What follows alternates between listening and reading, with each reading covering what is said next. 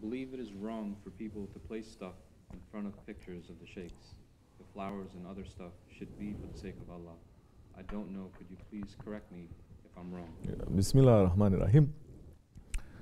You are very good adab in answering this question. I mean, in questioning this, giving this question, very good manner. So, I will say nicely also. But yes, it's not too good.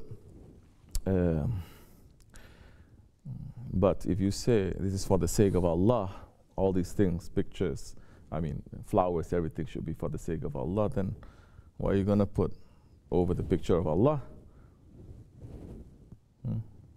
Are you going to put it over the picture of Allah?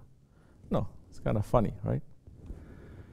So, for the sake of Allah, yes, you must do everything for the sake of Allah subhanahu wa ta'ala. According to Shariat, Shariat is keeping everything very strictly, very safely, because mankind is weak, and in their weakness, they will commit so many wrong things and enter into dangerous areas. And if it is not checked properly, they will push themselves to the limit, and they will enter into dangerous areas. They will. Those are the people who just want to push the limits because they are looking to push the limits to get away with it instead of doing things for the sake of Allah. So now, there's a difference now. Within the Shariat, there are people who want to leave the Shariat. The Shariat is there saying, no, we cannot. There are people within that they love the Shariat. They don't want to break the Shariat. And they understand what the Shariat is doing.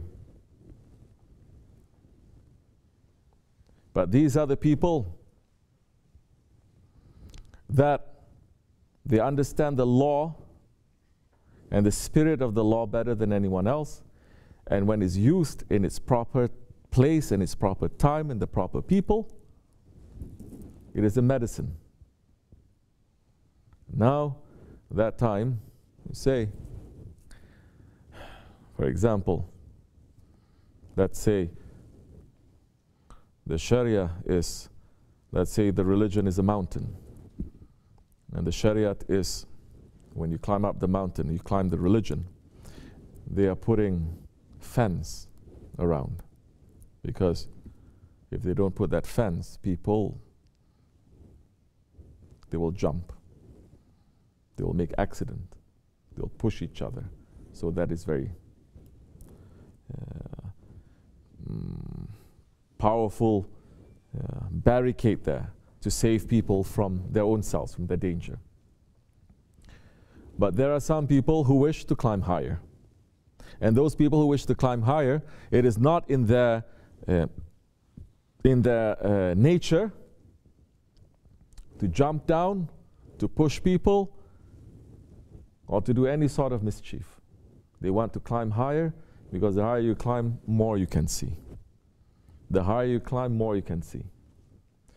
Those who are still not understanding themselves, they don't know how to climb, then they have to not only have those fences, but they have to have so many gadgets now putting on. But those who knows and they know danger and they are given the secret to climb and to know, as you can see, these people, they are even adapted themselves to breathing in such high altitudes. You see all these mountain climbers carrying thousands of pounds and thousands of dollars worth of equipment and everything, and these ones just one person, a couple of things going up. But they know their limits too. That is the thing. They say, this one, I'm not going to go. Europeans saying, why not? There's a mountain we have to climb. They said, no, past this area we don't go. Because our ancestors say, other people, other spirits, they are living here. This one is dangerous. So no, we have to climb. That is again ego. We have to climb to the very top. And then what you win? You put one flag there. What you win? and hundreds die. For what? You understand? And so, climbing this religion also, you go according to your ego. Without a guide, you will perish along the way also. So many they have done that. So now people are going according to tasawwuf now. And they have a guide. The guide will say, you have to climb higher. You have to climb higher. That's the time you shake and you say, no, I cannot. They say, no, you have to because you have a responsibility. Now it's not for you just to see nice visions, nice vista, but there's responsibility that you have to carry.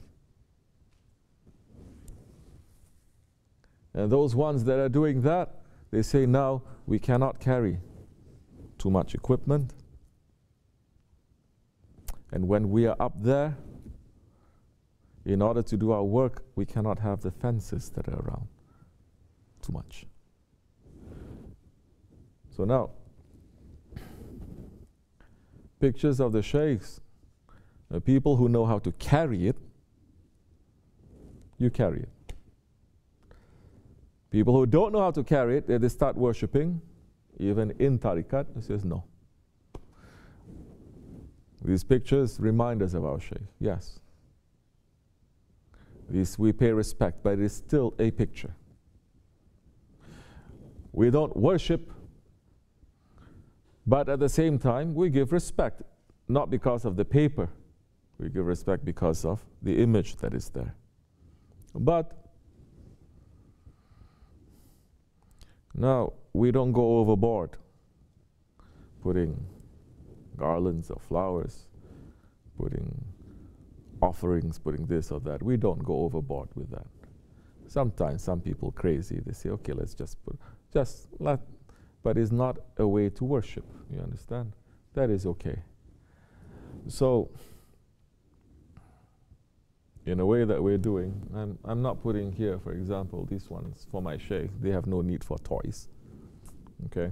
I'm putting this because I want everyone to see that this our children making these little toys here. These are Ottoman figures. They're making it from very humble things for clothes pegs and everything. So it's good, we're just putting it there. So inshallah, we will understand this. In the old days, when the murid looks at the face of the sheikh and he closes his eyes, his sheikh's face is already imprinted in his heart. And everywhere he turns, he sees his sheikh's face. Forever. The naqsh is already made there. These days, in the Ahir Zaman, murids don't have that kind of faith anymore.